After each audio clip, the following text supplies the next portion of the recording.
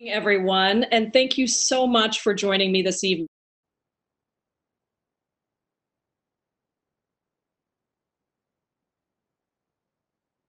Lives in the COVID-19 pandemic than over the course of 2 decades of the Vietnam War.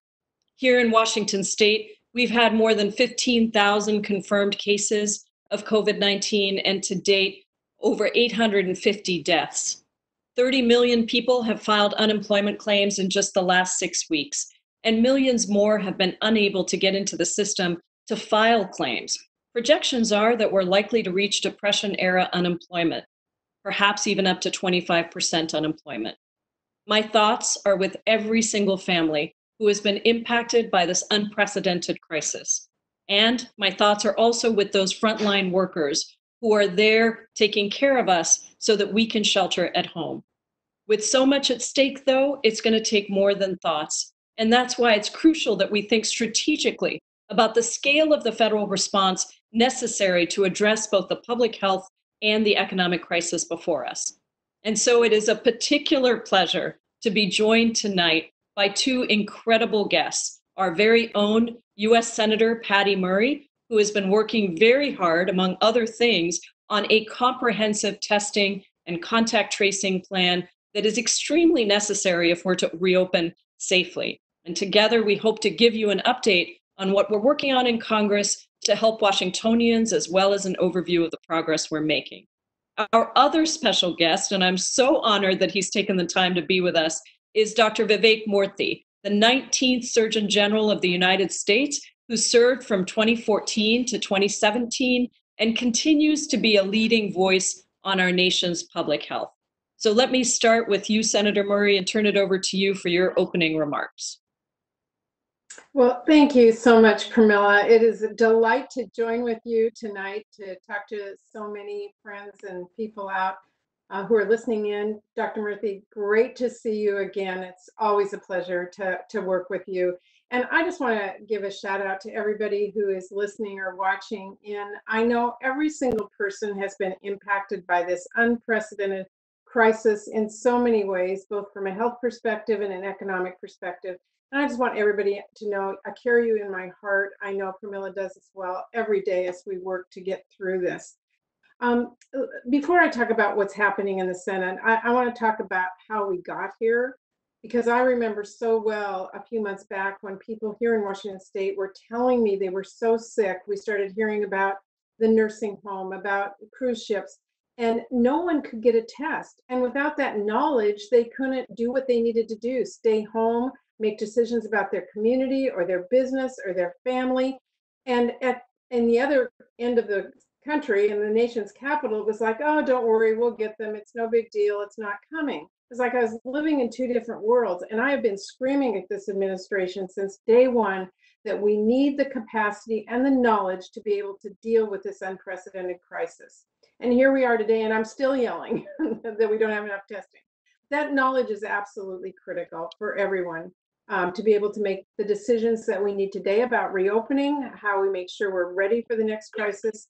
So one of the things I did in the last package that we passed was pushed hard and got $25 billion for testing, and a requirement that this administration put together a plan for our nation on how to implement a testing strategy that includes the range of both the supply chain, the equipment, everything we need, the personnel, and what to do with those tests once we get them in terms of tracking and tracing and how we deal with this. It's so essential.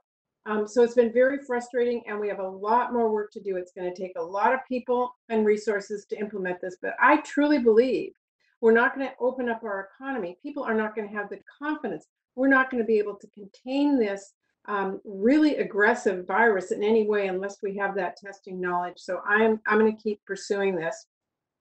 We have a lot more to do. Oversight of this administration, we've given them billions of dollars. We need to make sure they are spending it in an equitable way, so everybody has the opportunity, and we're helping all ends of our society. Looking back to find out what went wrong so that this doesn't happen again 2 months from now or 10 years from now. What went wrong with all of this? Why were we not prepared across the board are things I'm really focused on. And of course, the next COVID package, Camilla, which I think the House is already beginning to work on, making sure that we deal with the food crisis we now have, the homelessness crisis, the so many people who are out of work, making sure that our state and local governments are supported in this crisis. They have lost so much, and just the first line issues that they need to deal with are not going to be able to be funded. And just back to those basics so that people, when they are sick, can stay home, paid family leave, things like that. It's a huge challenge, but one we're all working on, and so appreciate this opportunity to talk and listen to all of you as we work our way through this together. Thank you so much, Senator. And now, Dr. Murthy, let me turn it over to you for some opening comments, and then we'll get to some questions. Great. Well, thank you so much, Congresswoman Jayapal and Senator Murray. It's wonderful to be on with you as well. I really admire and appreciate both of your commitment to public service, everything you're doing for Seattle and the state of Washington, for the country. So glad to be on with you. You know, to everyone who's listening today, I first just want to say thank you, because the steps that you and people around the country have made to stay at home, extraordinarily difficult decisions that you've made to turn your lives upside down so that you could protect each other and others in society from COVID-19, that's actually bearing fruit.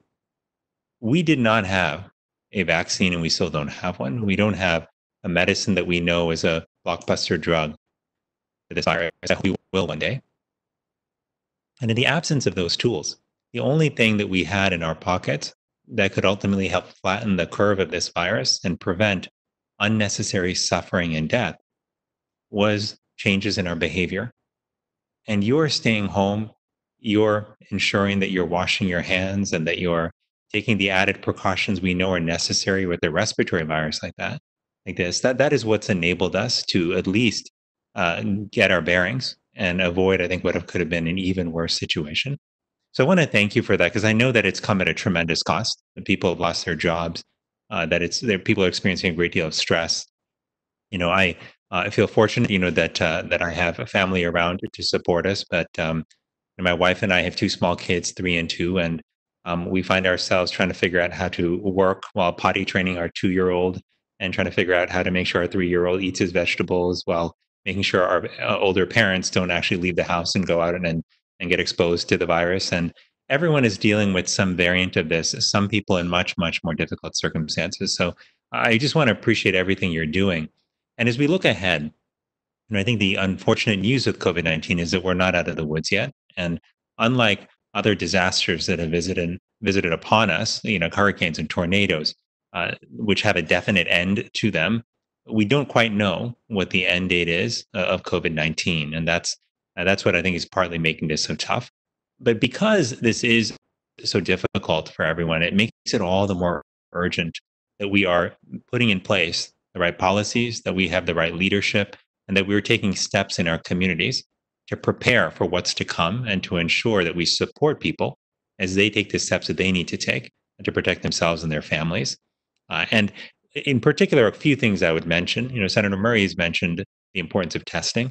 I just can't emphasize how important that is, because all of the other things you hear about that we need to do in order to start opening up safely, ensuring that the number of new cases is going down steadily, ensuring that we have the ability to trace and quarantine people who are sick. These depend actually on testing as well. So I think of testing like our eyes. It's what lets us see very clearly where the problem is so that we can get our arms around it. And if we can't see, then we are quite literally flying blind in trying to address this virus. And so I think that the focus on testing is absolutely essential. And with testing, there are 3 big things that matter. There's how many tests we have, but there's also the distribution of those tests. We need to make sure that everybody, regardless of where they live, what their race and ethnicity is, what their income level is, that they can get a test if they need it. And the turnaround time of the test matters too. Still today, I talk to nurses and doctors and to patients across the country who are having to wait 2, 3, 4, 5 days to get test results. And that's just still, it's terrible, because during that time, people burn in hospitals, they have to burn through protective equipment. People don't have the security they need of knowing their status. And so they may be, inadvertently exposing others to the virus. So I think the testing on focus on testing is absolutely essential. And my hope and my belief, especially given what I've had the great privilege of seeing around our country when I serve, is that we have the ability to do this and to do this right. We have the scientific prowess in our scientists and institutions. We've got extraordinary citizens who, when push comes to shove, step up to meet the moment. And we have the financial resources as a country to do this. But we've got to bring those together at this moment. And we've got to do so in order to reduce suffering and to save lives. So I'm looking forward to our discussion today. And thank you again for having me on. Thank you so much, Dr. Murthy. So let me start with a question that I get all the time from our constituents and that has been tweeted at me, which is we keep hearing talk about reopening the country. But I think we all know, and you two have both been leaders in talking about how it doesn't look like flipping a switch. It's not like it just happens automatically. We need to have certain things in place before that can happen. So what does reopening actually mean, and what does it look like? And Senator Murray, I know you've done a lot of thinking on this, so maybe you could start us off and then we could get Dr. Murthy's thoughts. Well, I think it's important to remember, first of all, we've never been through anything like this before. So we are all trying to figure it out and do it the right way to make sure that people are safest, stay healthy.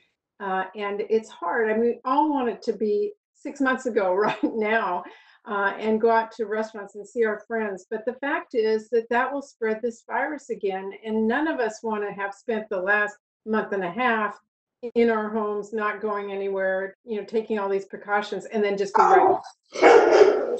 Right. It's so. And I think there's a few things that need to be done. I think testing is a critical part of it, so that we know that people are safe, but also making sure that where they go is safe. We're seeing some of that now, where our grocery stores are making sure there's only so many people in, and that they're going up and down the aisleways in ways that have least impact and those kinds of things. But every workplace is going to have to think, how do I look when I reopen to make sure I protect my employees and my customers? No one's going to go back to a restaurant until they know that there is a secure way of doing that. So opening that up is going to be different than opening up, for example, a doctor's office again for visitors who maybe they have the protective equipment and doing those kinds of procedures. We see it today in factories where we have workers that are in meat factories that are contracting COVID and spreading it really rapidly because there's not the secure workplaces. And I frankly think that the government and our Department of Labor has a responsibility to put those workplace standards out there so people know what they are and they can have them in place as we try to reopen and assure people that they're safe. Dr. Murthy, what other things should we be thinking about in this reopening? How do we even begin to conceptualize what it means to go back to work when we don't have many of the things that we feel like we should have, whether it's PPE or testing or contact tracing? How do you see this issue and what we must do and where we are in getting there? It's a great question. And I think the truth is that we won't be able to return fully to our normal way of life, where we were able to be in close proximity to others and go anywhere we wanted and assemble in large crowds. We won't be able to really do that until we have widespread immunity of the population. And the quickest way, or the best way, really, I should say, for that to happen is through a vaccine. Now, a vaccine, we know is probably at least a year off. There are some extraordinarily optimistic scenarios where maybe we get one by January, but everything would have to go right, and it would have to be an unprecedented timeline. I think what we have to plan for is that this could be at least another year to 18 months. If we keep that in mind, though, that doesn't mean that we're going to be in lockdown for 18 months. What that means is that we'll have to phase our reopening. And in the first phase, what we'll see is likely being able to start venturing out into places where crowds are small, groups of 10 or less, where we are still keeping distance from other people, where we are wearing masks in public, where we still won't have concerts and large games. We won't be having conferences, where we have several hundred or 1,000 people get together. And we may also in the workplace see shifts staggered. So instead of having 500 people in an office, we may have to see smaller numbers come in over the course of the day, with teleworking provisions still in place. I think also about people who need medical care. In the last month and a half or so, elective procedures have been put off. But we know that what was not urgent yesterday will become urgent tomorrow. And people need to get their care. They need to be able to see their primary care doctor. Our children need to get their vaccines. These things need to happen.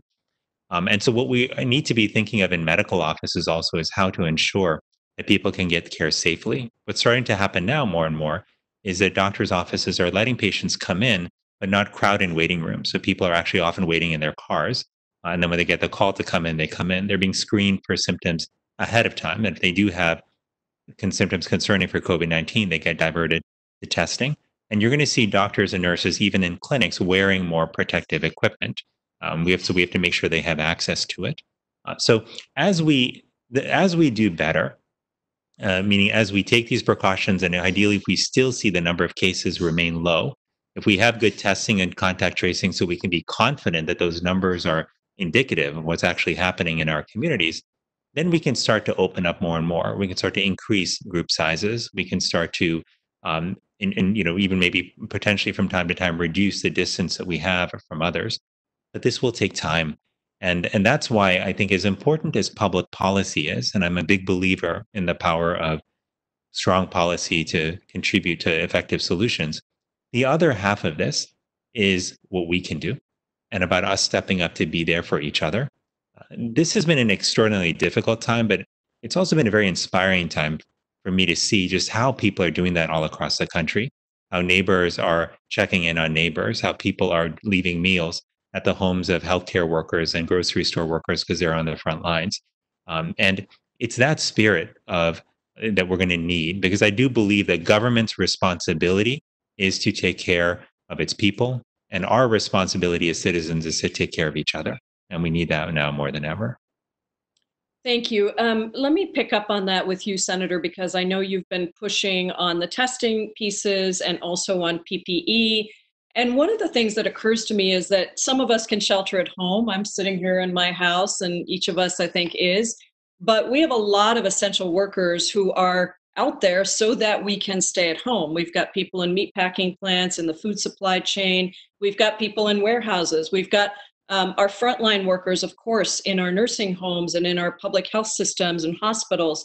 So where are we on the question of being able to produce and manufacture, ideally domestically? The president has not used the Domestic Production Act. Where are we on getting enough tests, getting enough PPE so that we can do the things that Dr. Murthy and you have spoken about?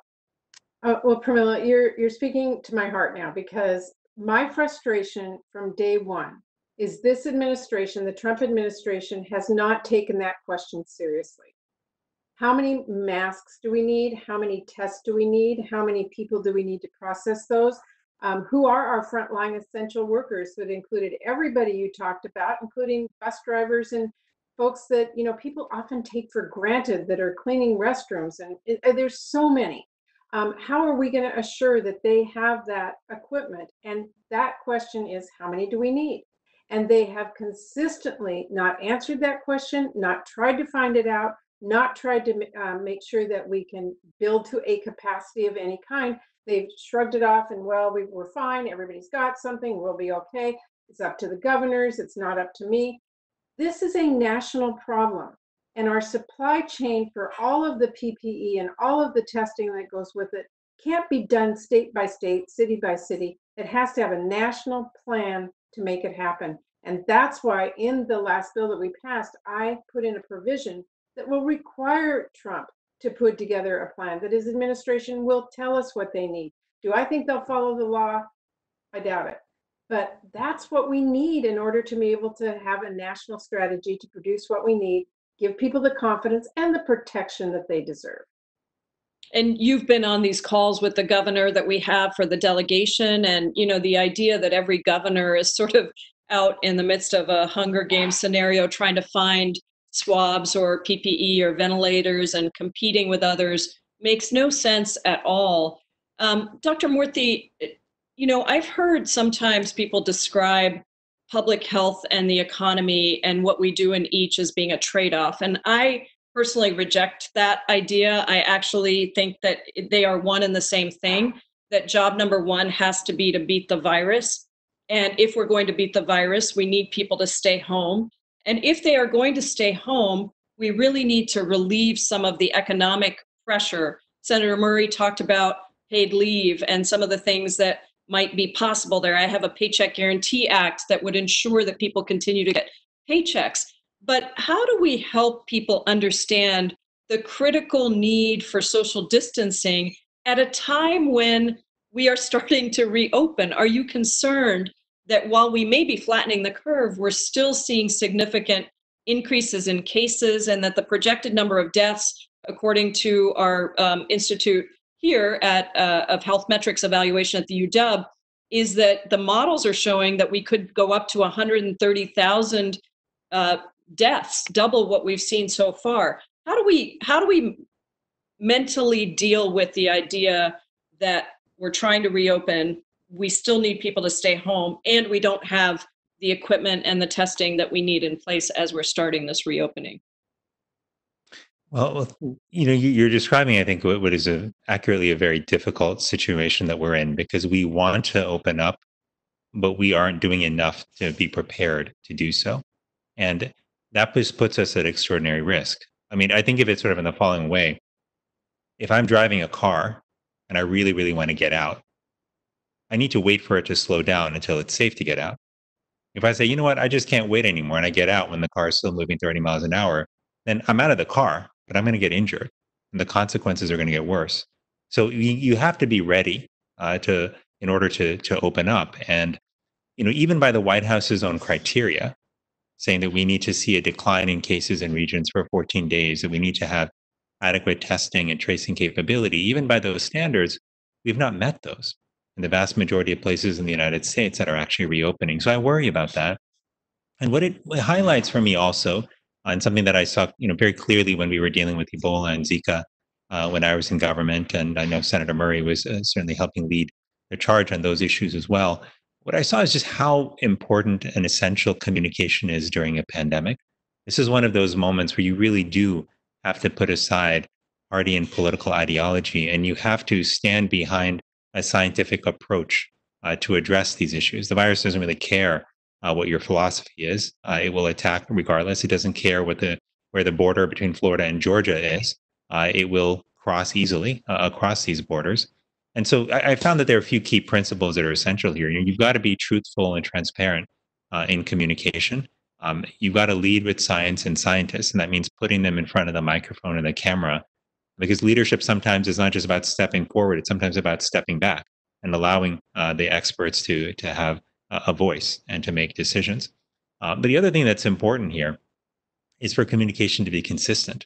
And I think one of the things I worry about is in these moments when there's inconsistency in communication, we pay a heavy price for that.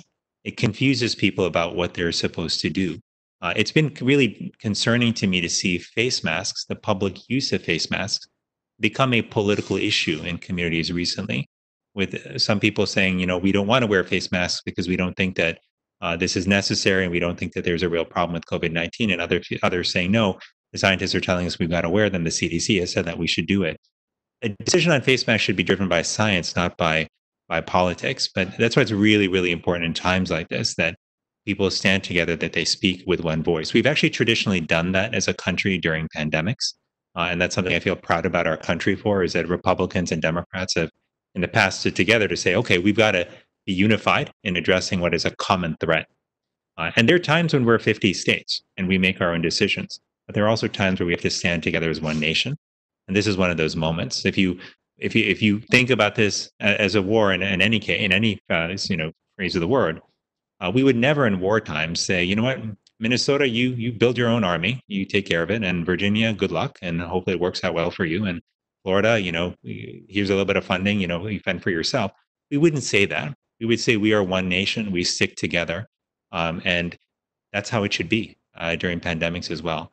I'll lastly just say that part of leadership from the federal level also requires putting out clear guidance, right, on what we should do. And there are a couple of places where, especially now as we talk about reopening, I I've spent the last several days on the phone with countless nonprofit organizations, universities, and businesses, which are all trying to address the same questions. How much testing do we need? Where do we get tests from? How frequently do we need to test our employees? How many people can be in the building at the same time? And they don't have clear guidance on what to do. They want to do the right thing. They want to do right by their employees, but they're swimming, without much direction. And this is again a place where it's difficult to replicate the role that the federal government and the CDC have in moments like this. So we actually need more guidance from them in times like this, not less. So, Senator Murray, I know you're going to have to leave us in a few minutes, and I just wanted to ask if you could give my constituents and anyone who's watching an update on what's happening in the Senate. Where are we with the relief package in the Senate? I obviously will give the update on the House, but tell us what's happening, and also tell us what specific things are you pushing for? I know you mentioned paid leave. You've been a big champion of childcare.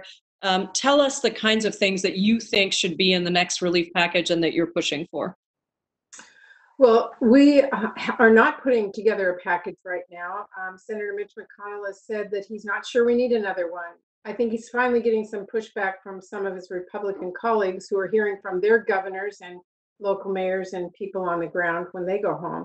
But we certainly in the next package need to take a look at what we need to have in place to do the best job that we can, the PPE, the testing, all of the things that require us to be able to have the foundation to be able to start moving past where we are today and to be prepared for the next one. We also really need to look at the people who are hurting today. I'm so worried. I've talked to a number of food bank folks who are on the ground, and there's a lot of people who need food, making sure that we provide that for people today. If you don't, they're going to be out getting sick and spreading the disease, making sure that we have the support so if you are sick, you can stay home. Because you can't just say to somebody, stay home, if they are hungry or they need to pay the rent. So we need to think about those just bottom line issues and really focus on that in the next package. Do I think we'll be successful under Mitch McConnell? I think we have a challenge, but we certainly have an obligation to fight as hard as we can, and that's what I'm going to be doing.